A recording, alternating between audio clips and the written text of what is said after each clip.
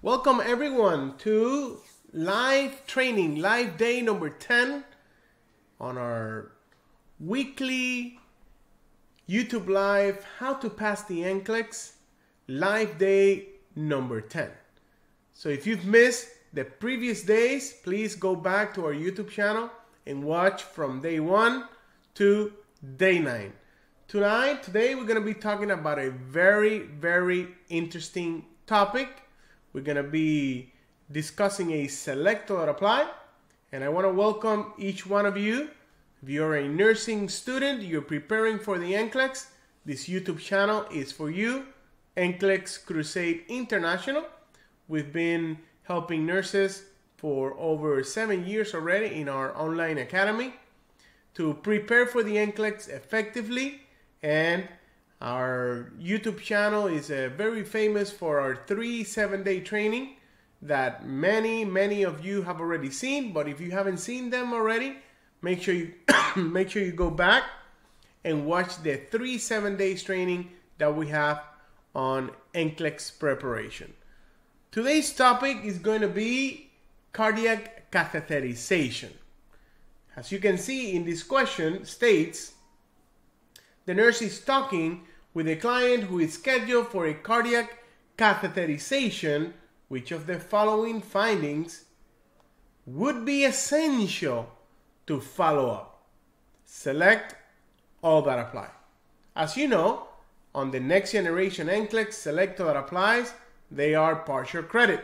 So even if you miss one answer or 2 answers, you still can get some partial credit. So always remember to only select those answers that you are 100% sure that are correct answers.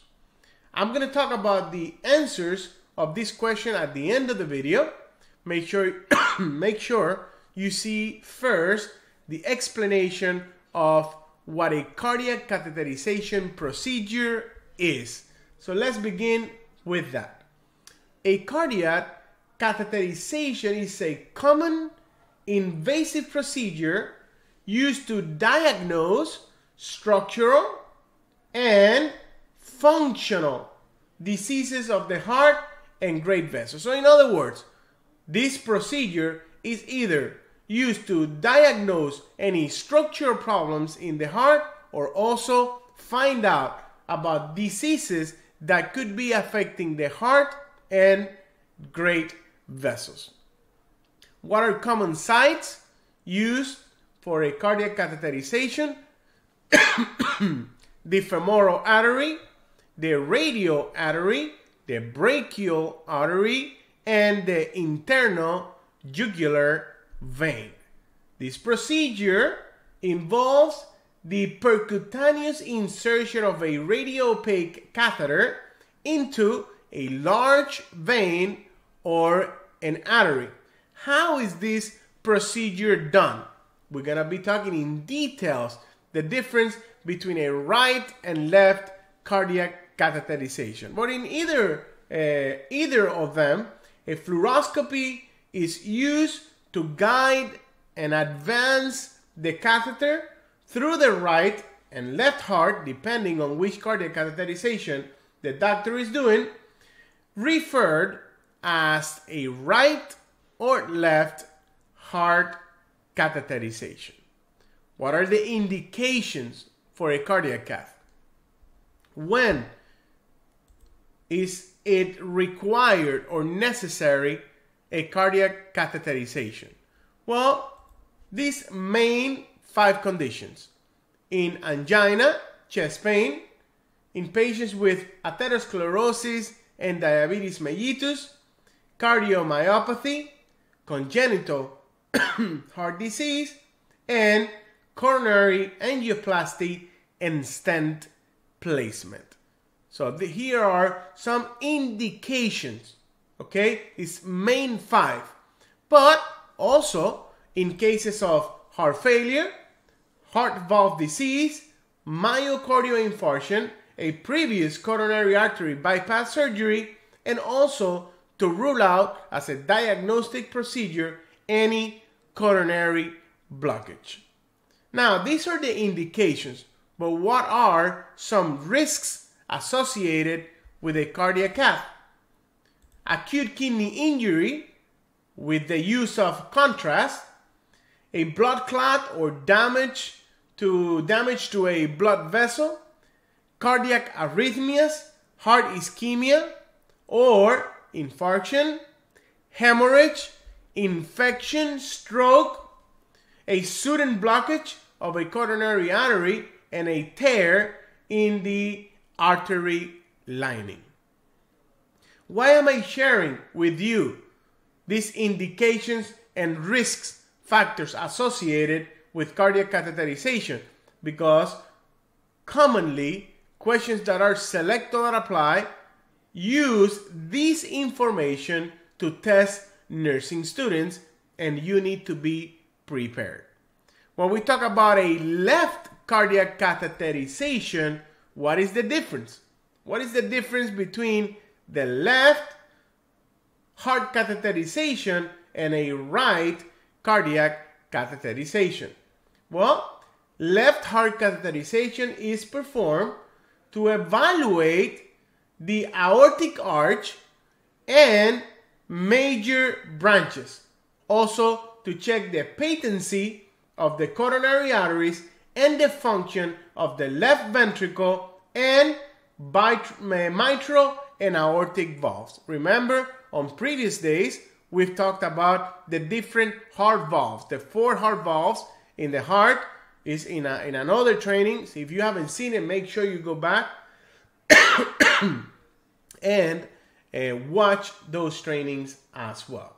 So how is the insertion done? What is the procedure? How is it performed? So the insertion will be through usually the right femoral artery. So here we can see the right femoral artery, then passing through the right common iliac artery, then progressing through the descending abdominal aorta, then progressing to the thoracic aorta, then the aortic arch, and finally into the ascending aorta, where it's going to meet the coronary arteries, the opening of the coronary arteries, first the right and then the left coronary artery. So as you can see, this left cardiac catheterization approach is going to be through the femoral artery to visualize certain structures of the heart, including the aortic arch, and also frequently to assess the patency of the coronary arteries. Okay? What is a right cardiac catheterization? A right heart catheterization usually precedes a left heart catheterization. So sometimes they are done one after the other. It is performed to assess the function of the right ventricle and also the function of the tricuspid and pulmonary valve.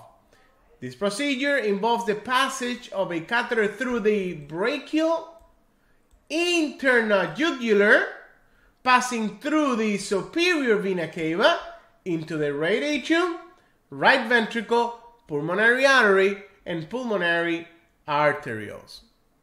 Okay? So let's remember a little bit of the anatomy of the superior vena cava, because in this approach, the catheter passes through the superior vena cava. But how is it done? Why is this possible? Remember that the superior vena cava is formed by the combination of the right and the left brachiocephalic vein. So we can see in this diagram, we see the superior vena cava, and then we see the junction of the right and left brachiocephalic vein. So here we see the left brachiocephalic vein and the right brachiocephalic vein. When they join, when they merge, them two form the superior vena cava. So how is the cardiac catheterization, a right cardiac catheterization, done through the brachial vein approach? Okay? If the brachial vein is used, basically the catheter progresses into the right axillary vein, then the right subclavian vein, the right brachiocephalic vein, and then finally the superior vena cava, which enters the right atrium. So it's very, very interesting of this approach. We can see here the right subclavian vein, okay? So remember, the beginning was the right axillary vein, then the right subclavian vein, then the right brachiocephalic, so it continues to the right brachiocephalic, and then finally the superior vena cava, which is going to go into the right atrium. Okay? So now you know how this approach is done. Now, how is a cardiac catheterization done? A right cardiac catheterization done through the right femoral vein approach. How does that go? What is the process? Okay, so the catheter enters the right femoral vein, which then progresses into the right common iliac vein. So we can see it here, the right common iliac vein, then is going to finish in the inferior vena cava. Okay? So remember that the vena cava is formed by the combination of the right common and left common iliac vein. We can see it here. Right and left common iliac vein, that at the junction it forms the inferior vena cava. Pretty similar to what we saw in the previous picture, but in relationship to the superior vena cava. After the junction, we saw the formation of the superior vena cava. Now, what are cardiac catheterization nursing interventions? This is the how it's called the meat and potatoes, the most important thing that you need to know for your NCLEX. What are nursing interventions pre-procedure in a cardiac catheterization? Now you know what a cardiac catheterization is. Now you know the different approaches, but you need to know this part. Pre-procedure, most important thing before the procedure is even done, is an informed consent. Remember, what is your function in an informed consent? Your only function in informed consent is collecting the actual consent and being a witness that the patient understands the procedure, that the patient's questions were answered, that the patient knows the risk, what happens, what are the alternatives. And remember that all that information is provided by the doctor. Your only purpose is to identify that the patient received it, that the patient is alert, awake, alert, oriented, and able to make medical decisions. Okay? So after the informed consent is collected, the next step is very, very important. Asking questions about allergic reaction to seafood, iodine, radiopaque dyes. Why? Why do I need to ask for allergies? Specifically, these type of allergies. So tell me in the comment section, why? Why do I need to ask about allergies? Do you know? Why? Because during the procedure, contrast media is used, right, to see the advancement of the catheter. But if the patient is allergic to that contrast, we need to know. We need to know. Now, what happens if the patient is allergic? Are we just not going to do the procedure? Well, if the patient is allergic, the patient can be pre-medicated with antihistamines, corticosteroids to prevent a reaction. So if a cardiac catheterization, it is finally required, even if a patient is allergic, then we just have to pre-medicate the patient to prevent an allergic reaction. Number 3, we have to withhold solid foods for at least 6 to 8 hours and liquids for 4 hours as prescribed by the doctor. And the main idea behind this is to prevent vomiting and aspiration during the procedure. Number 4, we need to document the client's height and weight. We use this as a baseline. Also, very important, renal function to determine the amount of dye to be administered. Now, another important question, why do we need to check for renal function? What's the reason behind that? Yes, we need it for a baseline, but why? Why do we have to check renal function? The reason is because the contrast is nephrotoxic. And then if the patient already has renal compromise, the kidneys are compromised, the contrast can be very, very harmful to the patient. So we need to have that baseline of renal function. Okay? And of course, depending on the lab values with the renal function, we're going to know exactly the amount of dye that will be administered during the procedure. Okay, we need baseline vital signs. We need to know the quality and presence of peripheral pulses to compare post-procedure.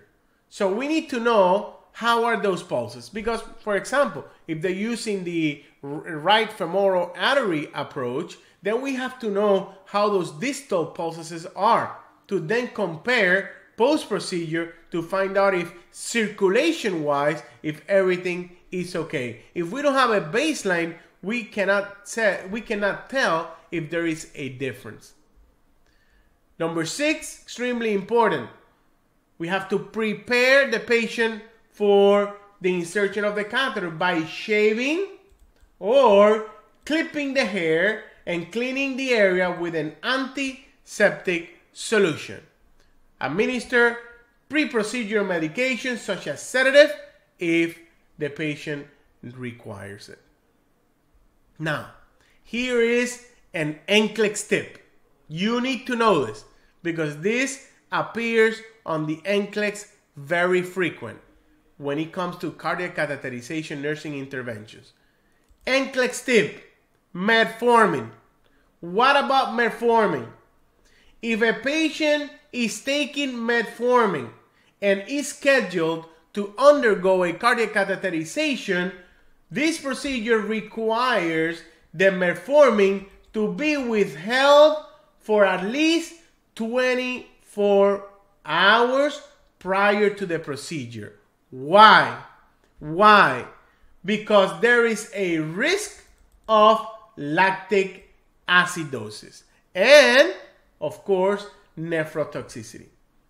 So 24 hours before the procedure, we have to withhold metformin. Now, the next question is, when can we resume the administration of metformin post-procedure?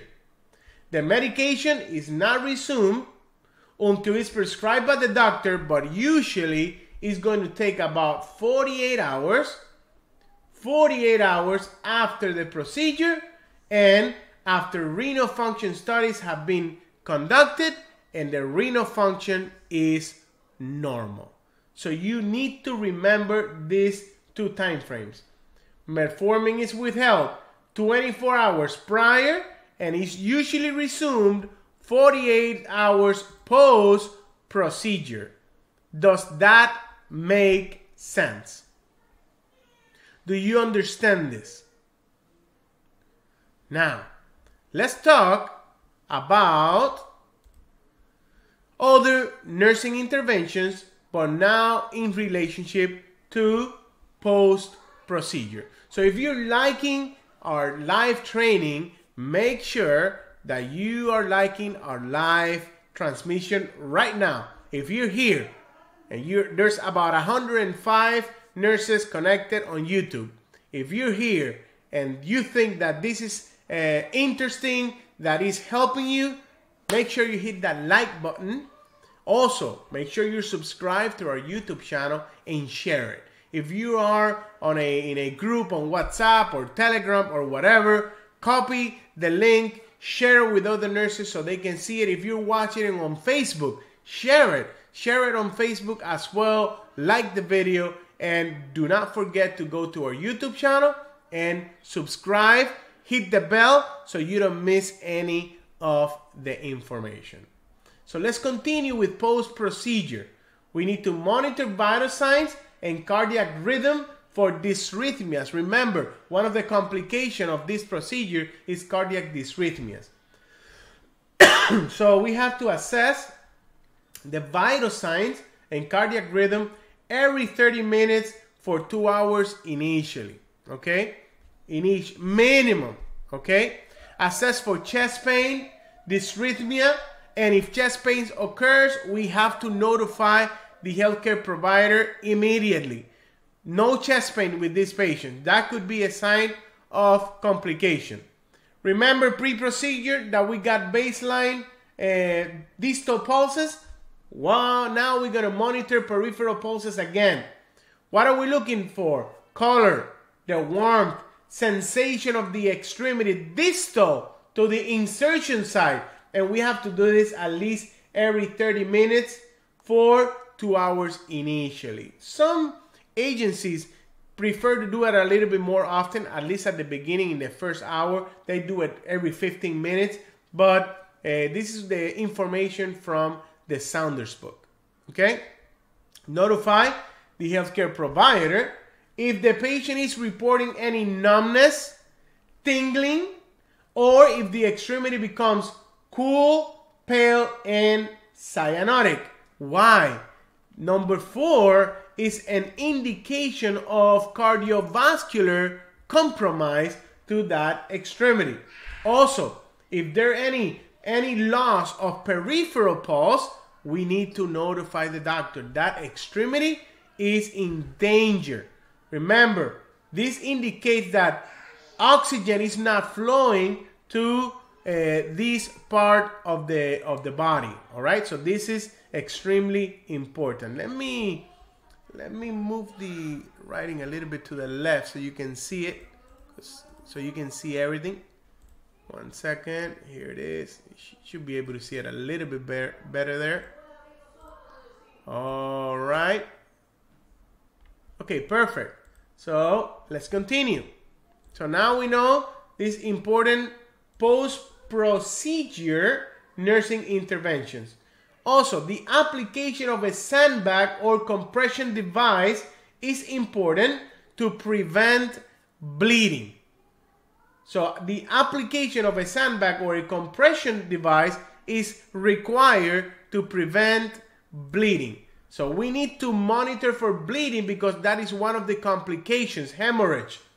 If bleeding occurs, we need to apply manual pressure immediately and call the doctor.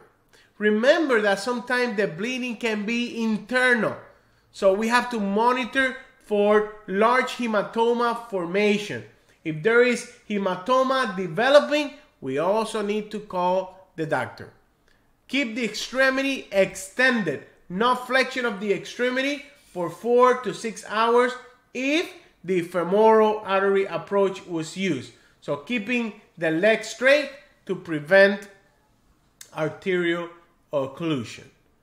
So number 11, maintaining strict bed rest for 6 to 12 hours as prescribed, but an exception, the patient may be able to turn from side to side without elevating the head more than 15 degrees. So we can slightly elevate the head, no more than 15 degrees, but supine is the preferred position. Okay? If the antecubital blood vessel was used, we have to immobilize the arm with an arm board, and then if a bleeding device was used to stop the bleed, we have to assess that. Sometimes a specific device is used that applies air to this band. It's like an arm band, and we have to release the air little bit by little bit to let go of the compression to that artery. But that is another procedure that we are not going to be discussing today. If we use this vascular closure device to seal the artery puncture site, basically there is no need to use prolonged compression or bed rest, and the client may be out of bed a little bit earlier, within 1 to 2 hours. Okay?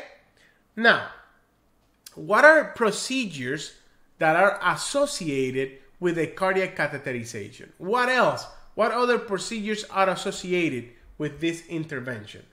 We have two main procedures that are used to cause revascularization of that affected artery.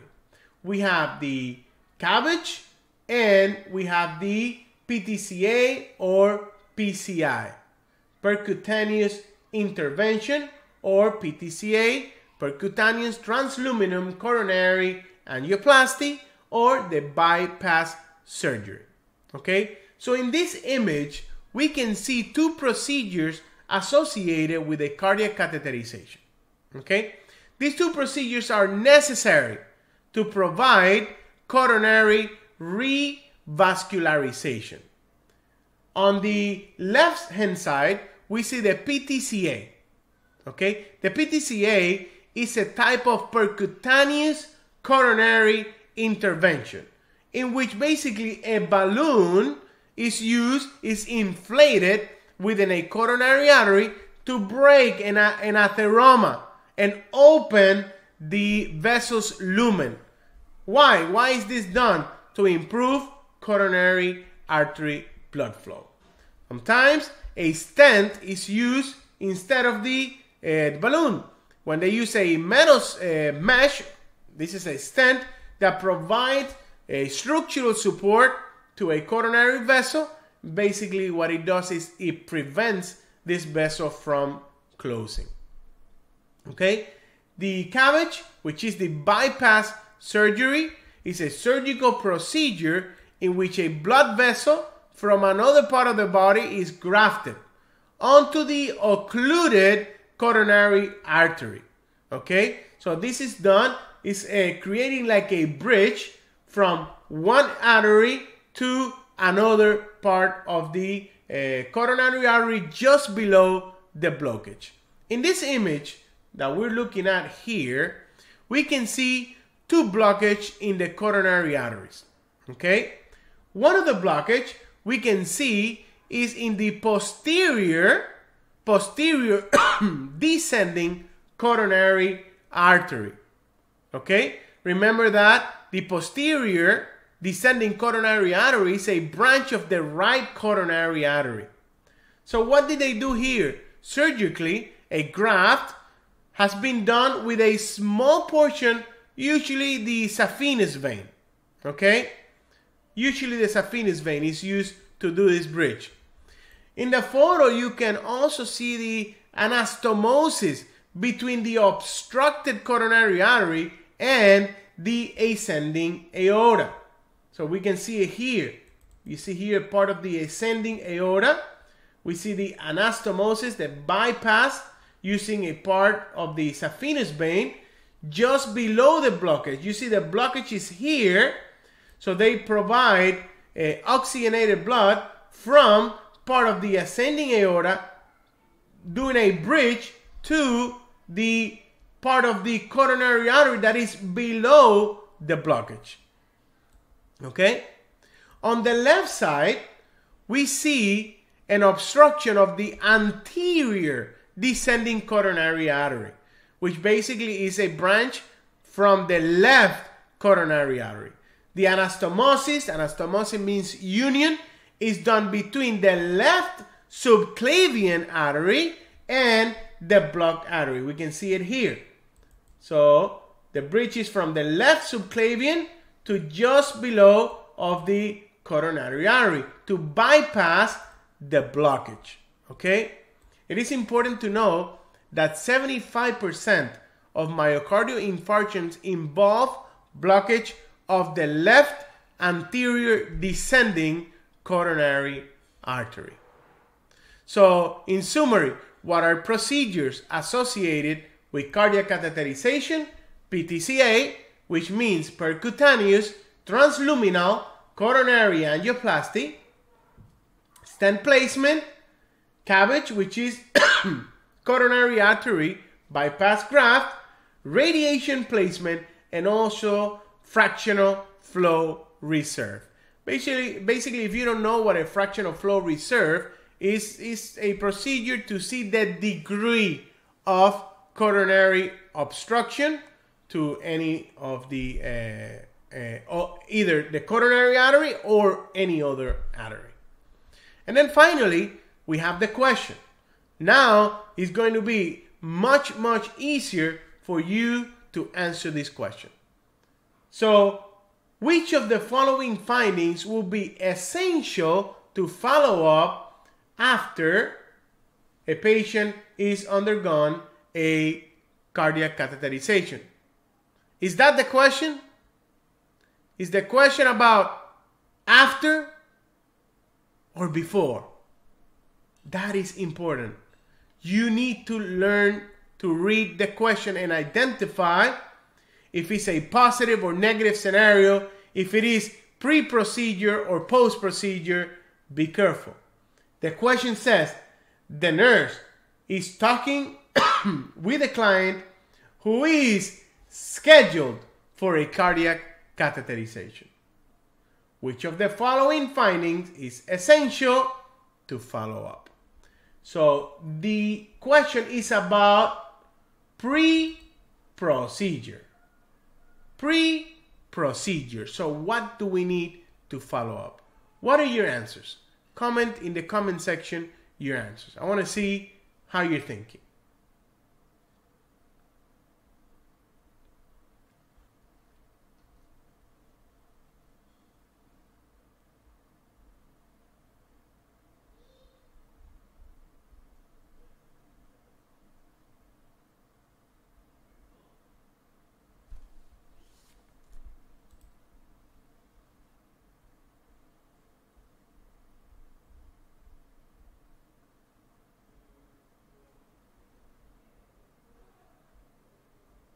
All right. Congratulations. I see somebody here, TK.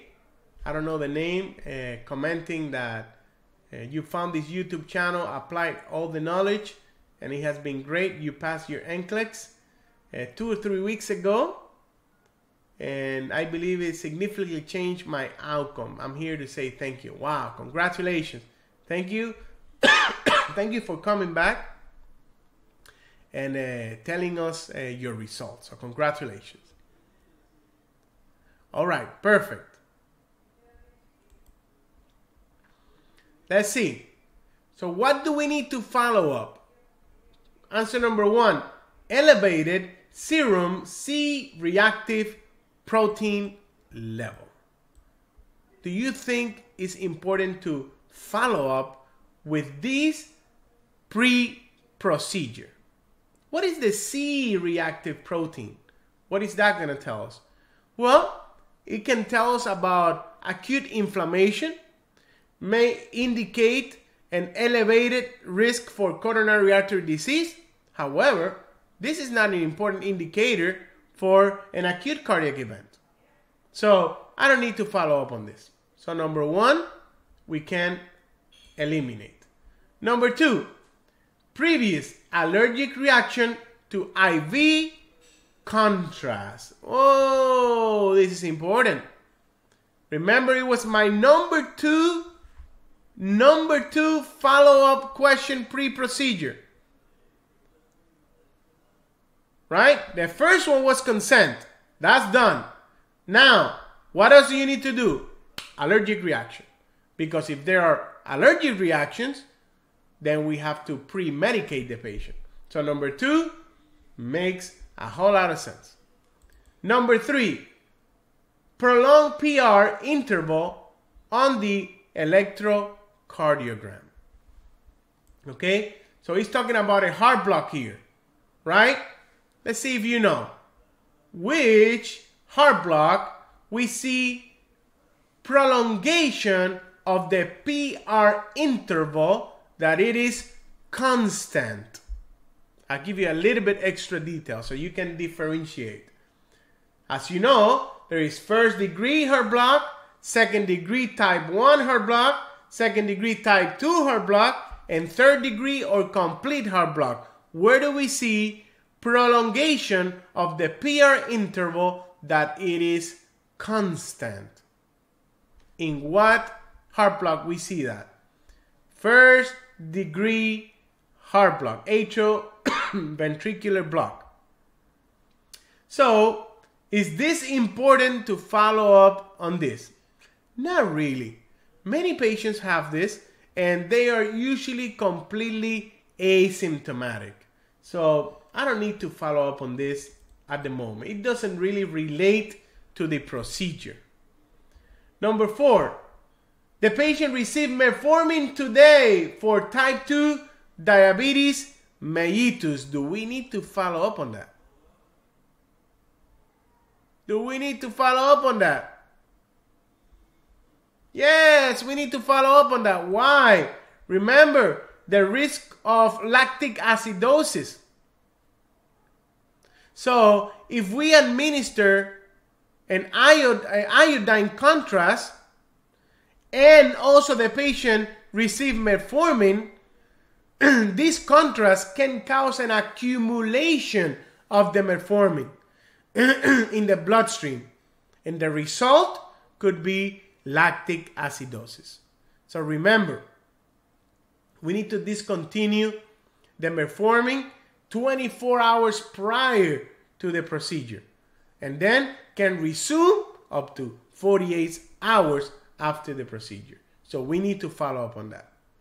And number 5, elevated serum creatinine level. What do you think about this one? Elevated serum creatinine level. So creatinine is going to tell us about the kidneys. Remember, usual range 0.6 to 1.2. So if we see an elevation in the creatinine, talks to us about a kidney compromise. Remember that this contrast media can cause acute kidney injury, okay, in patients that prior to administration of the contrast have already an elevated creatinine level. So remember, patients with renal impairment should not receive iodinated or contrast media unless it's absolutely necessary. So number 5, it is a good answer. So the final answer is 2, 4, and 5. Okay? In the description of this video, I posted a link to both of our memberships. We have 2 memberships, one for our English-speaking nurses and one for our Latino, Spanish-speaking nurses. If you're looking to join an online membership that you can learn about prioritization, critical thinking, content, join our international membership. I have posted the link in the description section. My advisor is also posting the link here in the chat. And if you are Spanish speaking and you need a membership that helps you prepare for the NCLEX in Spanish, a little bit of bilingual, then you can join our Gold membership, which has more than 170 videos to teach you strategies, critical thinking, practice questions, several courses inside the same membership that will help you drastically. Here is the number to our academy. If you're English speaking, call the 813-212-6965. If you speak Spanish, you want to talk to our Spanish advisor, 352-565-4256. That is it for tonight's training. Make sure subscribe to our channel, hit the bell so you don't miss tomorrow's training, and also remember, like and share this video with other people out there.